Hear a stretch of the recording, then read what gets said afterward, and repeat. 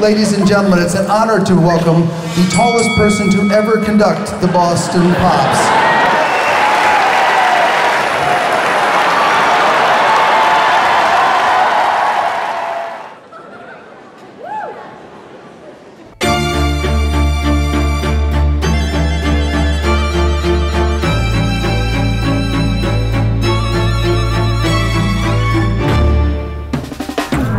This is what's got the hype machine buzzing this week. The All-Star Game is going ahead in Atlanta, and it's got some questioning the wisdom of bringing all the elite NBA players together in the same place at the same time in the middle of a pandemic.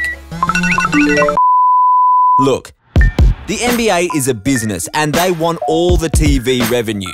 The players don't mind sharing that revenue, but when it comes to the All-Star break, it looks like these All-Stars want a break. I have zero energy and zero excitement about an All-Star game this year. I don't even understand why we're having an All-Star game. We got to offer the big dog, man. The big dog says he's not, zero excitement, zero energy for the All-Star game. I'm the same way.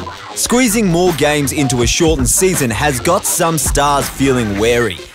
Are you serious? Oh my goodness! Are you kidding me, man? You got this is getting out of hand. Man. This is getting out of hand, bro. I mean that's seriously. Stop that. Bradley Beal comes right back and knocks down the three. And Bradley Beal, nothing but net. Nice pass for Beal. Nicely by Beal. Beal getting out in front, able to beat House all the way to the hoop. He's leading the league in points on a woeful Washington team and is the hottest trade target around. Bradley says he doesn't want to be traded, while his wife, Kamia Adams-Beal, bought the mansion in LA months ago. Of course, suitors would have to offer the Wizards a franchise cornerstone superstar. But how many picks would it take to supersize the trade and get a Bradley Beal deal done? The draft is a lottery.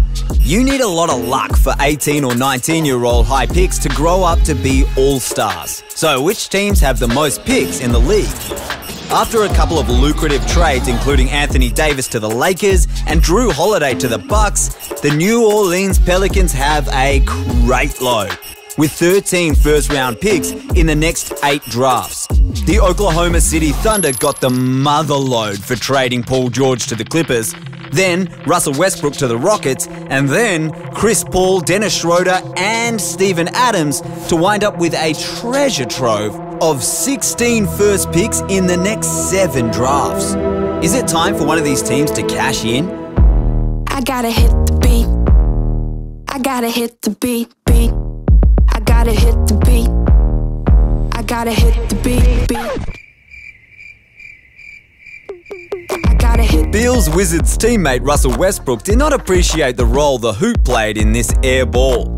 Meanwhile, another short-lived former Rocket, Chris Paul, is shooting 97% on free throws this season.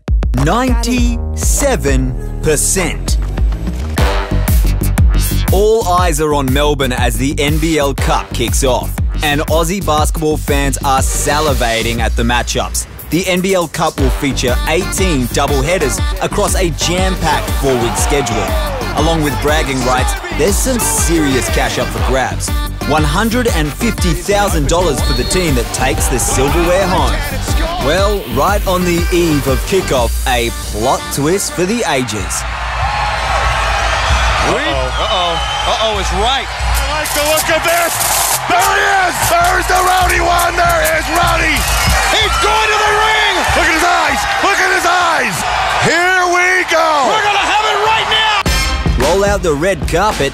Rowdy Ryan Brokoff is coming home. Catch and shoot late in the clock, and Ryan Brokoff drills a three. In a major coup sure to shake up the NBL season, the Southeast Melbourne Phoenix have signed Aussie boomer and NBA swingman Ryan Brokoff.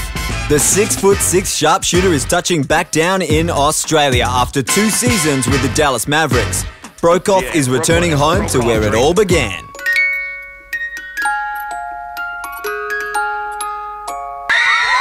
And the timing of the return of the Rio Olympian couldn't be better. The stars are starting to align for our Aussie boomers and that shiny Tokyo gold. Speaking of, any chance we could lure the Fresh Prince home too? Simmons bursting in. Catch all the basketball action on ESPN on KO. Thanks for watching. Remember to like, subscribe, share, keep balling. This is the Weekly Jam. Out.